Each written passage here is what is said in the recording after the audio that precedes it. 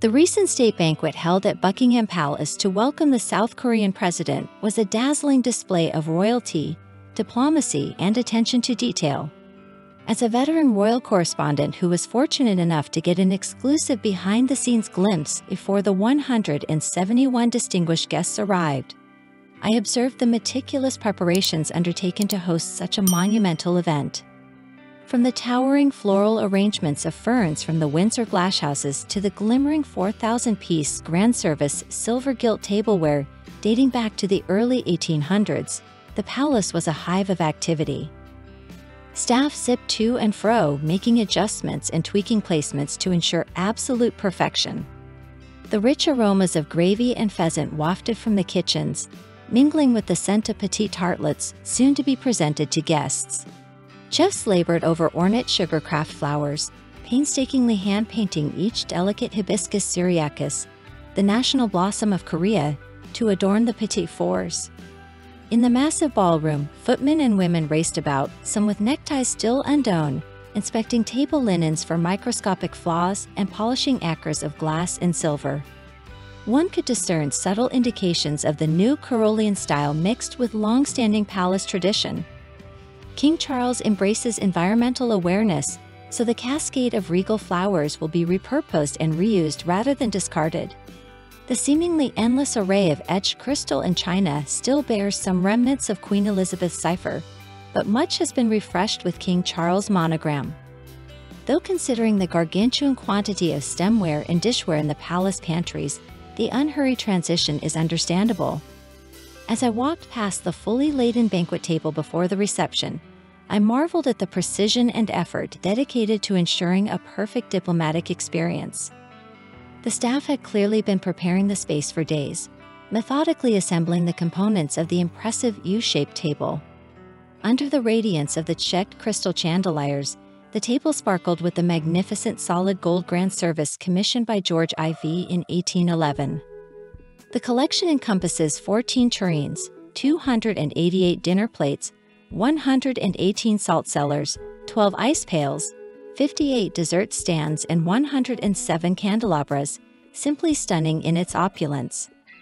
This exceptional attention to detail, reflected in everything from national cuisine to symbolic floral tributes, is what establishes Buckingham Palace as an unparalleled global bastion of soft power and influence. When President Yoon Suk-yeol later addressed the gathering of dignitaries, he was clearly awestruck, praising King Charles' hospitality and leadership in perfect English. One glimpse of Prime Minister Sunak's delighted expression made it evident the state visit had accomplished its diplomatic purpose. By incorporating the magnificent history and traditions of the British monarchy with current partnerships and priorities, this state banquet paved the way for a reinforced alliance between the UK and South Korea. As a frequent reporter on royal events across the globe, I can unequivocally state none compared to the exceptional refinement and consideration underlying every aspect of a Buckingham Palace formal dinner. The orchestra tuning their instruments as clerks review seating charts and security prepares to clear and sweep every inch of the palace conveys the enormous scale of coordination this demands.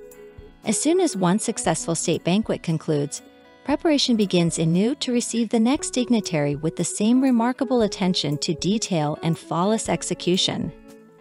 The subtle indications of King Charles' more eco-conscious practices, blending with enduring palace tradition, perfectly reflects the monarchy itself, preserving powerful historic customs while gradually evolving to meet modern expectations.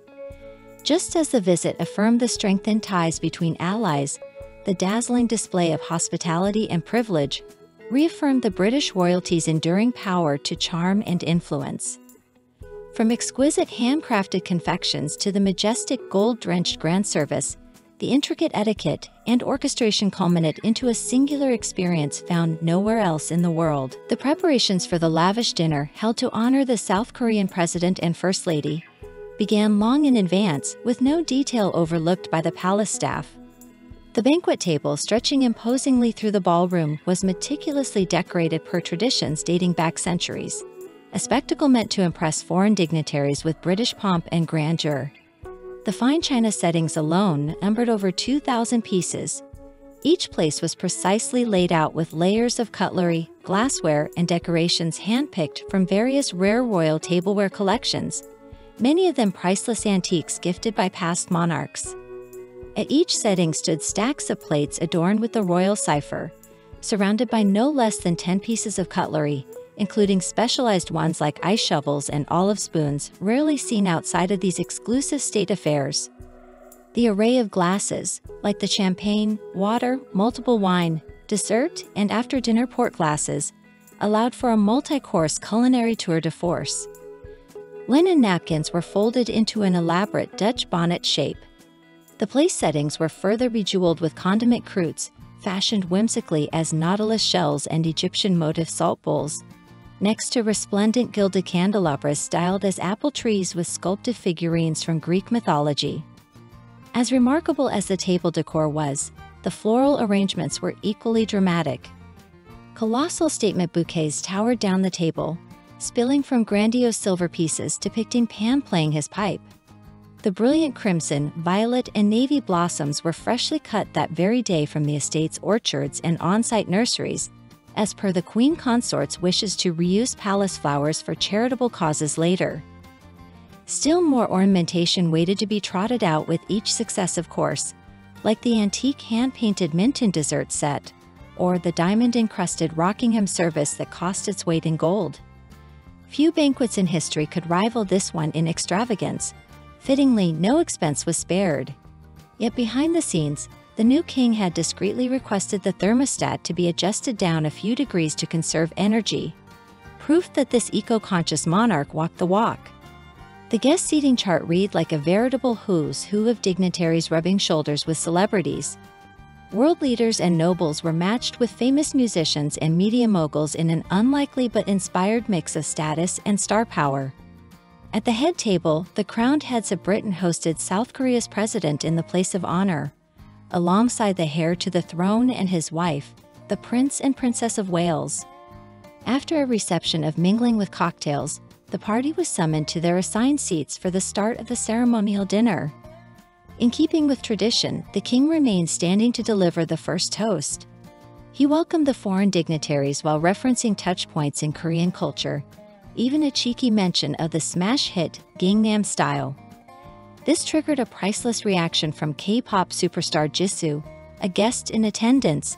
The megawatt singer was clearly bowled over hearing her world-famous group, Blackpink, acknowledged by the monarch of Britain.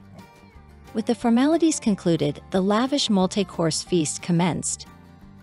However, when their majesties had eaten their fill, all plates were promptly cleared as protocol dictates, regardless of whether others at the table were also finished. After an hour or two of dining and digestion, guests were invited to spill into the dazzling adjacent staterooms for dessert, digestives, and coffee, while being serenaded by members of the Philharmonia Orchestra. By approximately 10 p.m., this exhilarating glimpse into the pinnacle of British high society had concluded. Attendees described the electricity in the air, the locally resourced food, the blinding diamonds and platinum bling, the priceless antiques and cultural treasures on display. Everything came together flawlessly thanks to centuries of institutional knowledge, right down to the king and queen themselves sneaking a final private walkthrough mere moments before their guests' arrival, guaranteeing perfection. Yet for all its cultivated sophistication, some recurring quirks persist that visitors find endearingly amusing.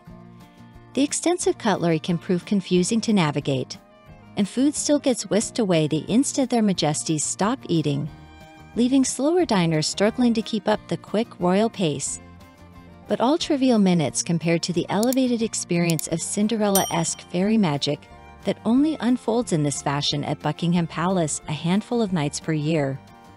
Dear friend, if you like everything new about the royal family and don't want to miss all the novelties, subscribe to our channel and like it.